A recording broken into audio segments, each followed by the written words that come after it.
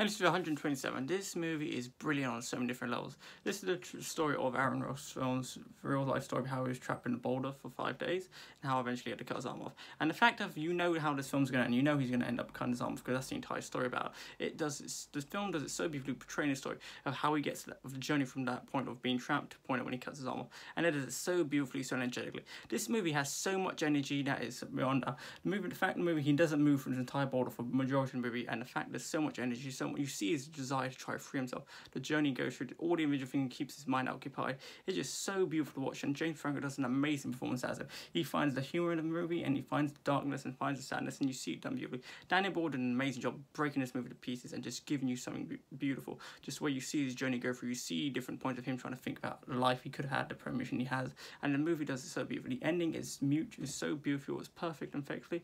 It just fills you pumps with energy, and just cinematography and music builds on it, and this movie is beautifully done. I highly recommend you watch this movie as a real brilliant movie in my opinion.